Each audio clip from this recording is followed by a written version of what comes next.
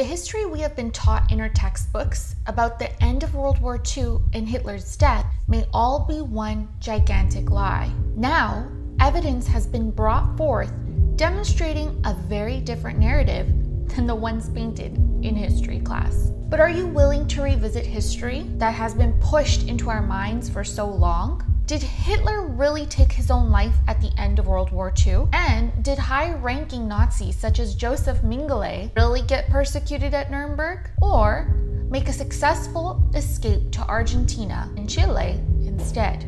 Find out on today's episode of Consciously Nikki.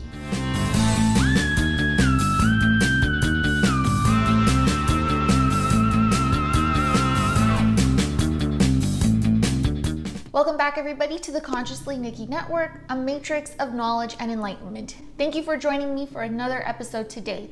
If you haven't subscribed or watched my previous videos, please do. I would appreciate it greatly. I also have a Patreon now if you would like to support me a little bit more, linked down below, along with all my other social media links. Let's get right into today's episode. The information for today's episode is coming from Tim Kennedy. He is a ranger, a sniper, special force operator, and a former UFC fighter. He has a show called Hunting Hitler, in which he tries to find out what really happened to Hitler after the war and all the Nazis. Where did they end up going? He was featured on Joe Rogan as well. You may have seen him before, but today we're really going to dive into his information. A few episodes ago, I had a look at Operation Paperclip, in which I did relate to you all what happened to the Nazis after World War II. As you know, a lot of them did go to America to work on special programs such as NASA as a way of ensuring that the communists did not get them. But today what we're going to do is look at the ones that didn't go to America and where they ended up and why they were so successful where they went. Let's dive into the conspiracy theories of Hitler and if he killed himself after World War II. There is a lot of evidence proving that Hitler possibly, allegedly, did not take his life at the end of World War II. According to Tim Kennedy's research, British and Americans have actually been declassifying documents associated with Hitler's death. There were actually many FBI documents that the Americans were spending millions and millions of dollars upon trying to acquire. All these documents basically specified if Hitler killed himself after the war or didn't. President Hoover at the time even stated to the FBI to send in more agents to South America, to Africa, to parts of Europe to see where the hell Hitler went. And this is all documentation. So if he did supposedly kill himself, why would all this work be extensively done to see where he went? There are even first eye accounts according to some of these documents that state that Hitler ran away after World War II. If you don't know the official story of Hitler's death, the story goes that Hitler killed himself in a bunker with Eva Braun. Allies were approaching and he knew he had nowhere to go. However, this seems to be very misleading. Tim Kennedy stated that the Russians were the ones that got the skull and the body of Hitler. They brought it back to Moscow. They let one genetic test occur, and the body with the bullet hole and the one that everybody said is Hitler actually returned as the body of a 35-year-old woman, which really throws off the narrative that this is Hitler's body, it was taken, he died, blah, blah, blah, blah, blah. If we go back in history a little bit and examine 1945 April, where the Allies were coming into Berlin, Tim Kennedy states that it was so chaotic. There was two fronts coming into Berlin at the time. War was happening. There were no proper chemists and scientists there to examine the body, or forensics for that matter. We really don't know the official narrative of what happened. There's also no absolute proof of where Hitler went. According to Tim Kennedy though, if he had to take a guess, he believes that Hitler made his way to South America and stayed there. The other option is that maybe Russians just grabbed the wrong body and they actually took Eva Braun's body instead of Hitler's. But Tim Kennedy did try to get a hold of Eva Braun's family to conduct the proper research and get the DNA samples, but they would not consent to it at all and wanted nothing to do with the story. They just want it to be done with forever. What Tim Kennedy did confirm though is things that I've been saying in my past videos, which is that America, South America, various places in the world, including Soviet Union at the time, were desperate for Nazi chemists, scientists, and engineers after World War II. There was an increasing demand and fight to acquire these individuals because of the fact that they knew and were so advanced with technology. And again, this was to ensure that communism did not spread. And just a side note I'd like to add to kind of emphasize how much I can't stand, Tim Kennedy can't stand, many other individuals of high academia cannot stand Wernher von Braun. When he was running the rocket program in Germany for America, he would, and this is just a little graphic, I would like to give a warning before I proceed, he would hang the 5 slowest Jewish individuals as a way of showing everybody this is what will happen if you work slow. This was after World War II. He was still doing this crap. Apologists who say, oh, but he helped us get to the moon.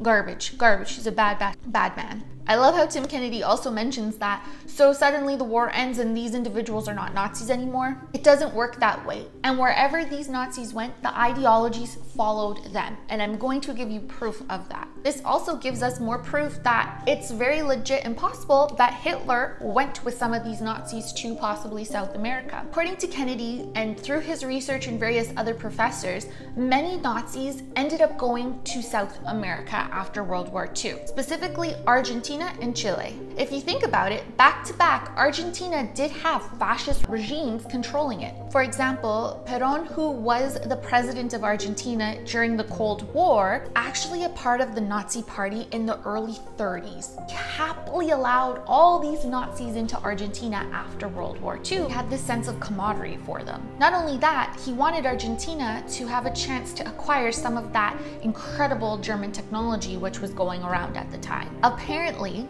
tens of thousands of high-ranking Nazis made their way into South America. So if you think about it, between those that went to America to work on Operation Paperclip and then the tens of thousands that came into South America, who was left at Nuremberg to try and to give punishments to? It seems that they all got away. In our history textbooks, we're taught that most of them were tried at Nuremberg and justice was served. I don't think that's the case at all. Some of these high-ranking Nazis that made their way to South America included terrible, disgusting individuals such as Josef Mengele and Adolf Eichmann. To put into context how bad these individuals were, again, I just want to provide a little bit of a warning about what I'm going to say. Mengele was the man who would actually take syringes full of blue ink and inject them into people's eyes to see if he could change the color. He would also use twins and torture one of them to see if the other would feel any sort of pain. He also set up Colonial Dignidad, which we're going to get into now. This was a torture camp started by himself and Joseph Schaefer, another high-ranking Nazi, but Mengele was the doctor, or the one that controlled the hospital, aka the Angel of Death. This hospital in Colonial Dignidad was in Chile. There are various communities within Argentina and Chile that only speak German. If you were to go to Colonia Dignidad today, which is now called Via Bavaria, it's exclusively German. And all the people that live there are descendants of high-ranking Nazi officials. According to Kennedy, the second generation of these Nazis are even more fanatical than their grandparents. Actually, it's so bad that some of these individuals moved to America and ended up going to jail for acts of white supremacy and racial discrimination. Some of the grandchildren, he stated, would come out with these boxes and they would wear white gloves presenting it to Kennedy, but he wasn't allowed to touch it. Within these boxes would be either some souvenirs, badges, things that would commemorate their Nazi grandfather. And when Kennedy stated like, hey, you do know your grandfather was a bad man and he was a Nazi, they acted so proud like, oh yes, we know, as if it was something good that their grandfather did. This is still happening today. I want to leave you all off with a story that Kennedy shared about a man and a woman from Chile and their experience at Colonia Dignidad. It is really, really upsetting, so again, just a warning before you go into this next part of my video. The lady from the story grew up in Colonia Dignidad. She herself was a German. Her future husband was a poor Chilean boy, and I'll explain how they come together after. So he ended up hearing about this new hospital that was being built in Colonia Dignidad, and at the time it had the reputation of being a safe haven.